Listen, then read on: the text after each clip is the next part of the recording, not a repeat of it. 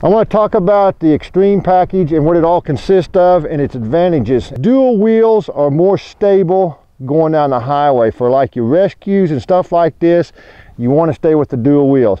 Now when you're doing a lot of off-road, this is where this package really shines.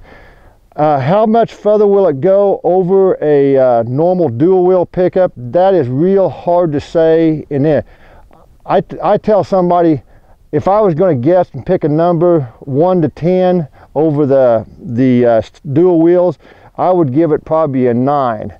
The only thing above that would be like a track type vehicle, you know, if you get in there. But as a wheel vehicle, duals versus the super singles here, especially this Xtreme tire tread we've got here, it would at least be a 9.5. I mean, I don't see anything out there that's going. The other thing that was very important on this here is we had to carry the GVW of the axles. These tires here have got a 6,400 pound GVW per wheel, and the rim has to carry this too. What makes this important here, for this particular truck, this 550, the axle rating on the back axle is 13,000 pounds.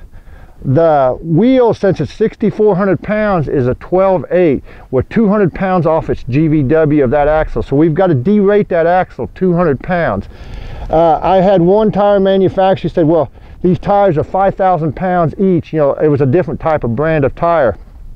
He goes, that's 5,000 times 4 is 20,000 pounds. 20,000 pounds, that's correct total, but you got to do per axle. So it's 2 wheels, and then you times that and then look at your axle. So don't get misled on that. What we have to do to put this package on here, after we raise the truck up basically about 4 inches, then we redo the spring brackets, redo the suspension under the front end. We have to cut the fenders, put the fender flares on to get this. Performance out there, this is where you're going to see the different performances going in here.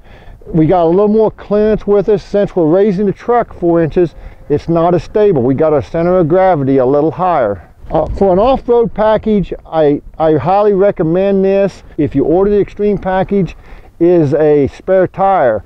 You're not going to just go to your local tire dealership and find this tire.